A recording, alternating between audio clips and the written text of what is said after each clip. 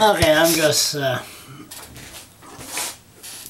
just doing this as a, this is like a diary. Anyway, I predicted a week before Donald Trump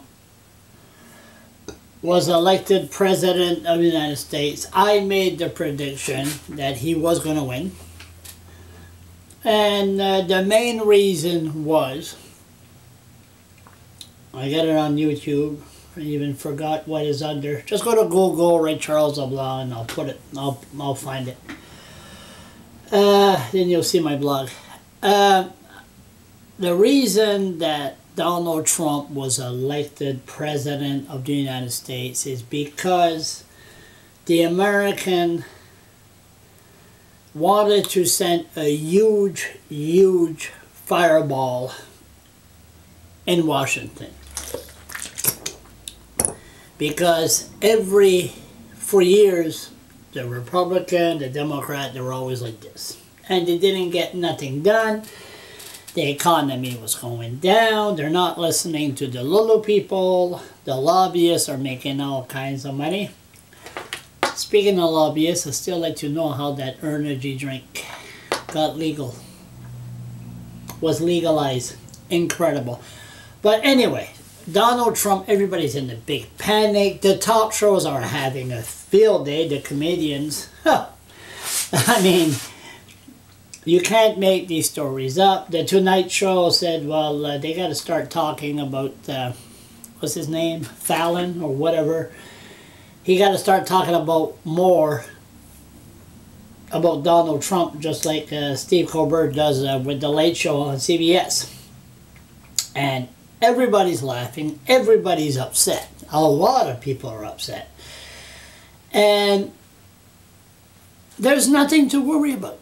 There's absolutely nothing to worry about. Everybody's in a big panic. What are we going to do? This is the way it's supposed to work. Both political parties in a year from now are going to get together. Not together as to form a new party, but they're going to get together. And they'll have to do something because Donald Trump is totally out of control. But as I said, he can't do nothing if Congress don't support him. And if it's, my prediction, I never expected the judges to get involved. Maybe that's what we need here in Canada. Politics get involved in the justice system. But anyway, there's nothing to worry about. This is just, that's what the Americans wanted. They sent a huge fireball. And everybody deserves a good laugh. And right now, it is funny. It hasn't been a crisis. It's funny to watch all these politicians and the same politician with the party, the Republican, going against Donald Trump. And it's chaos. But what's going to happen is, in a year from now, all the politicians are going to get together and they're going to go against Donald Trump. And Donald Trump will mellow down. And he would just be like a figurehead.